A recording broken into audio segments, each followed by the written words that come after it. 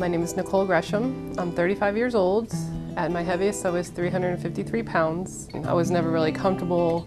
I always felt very self-conscious of people looking at me, always thinking that people were looking at me kind of for the wrong reasons.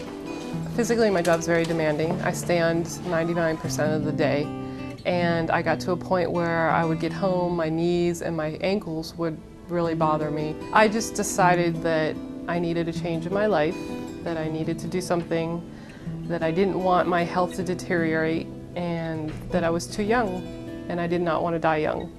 The most challenging part is learning how to re-eat again. Yeah, the holidays were definitely difficult. I became more aware about how our whole society is geared around food. Today, I feel fantastic. I've gone from a 28 to a size 14 in a year, and I couldn't be happier. It's a totally new life I have now.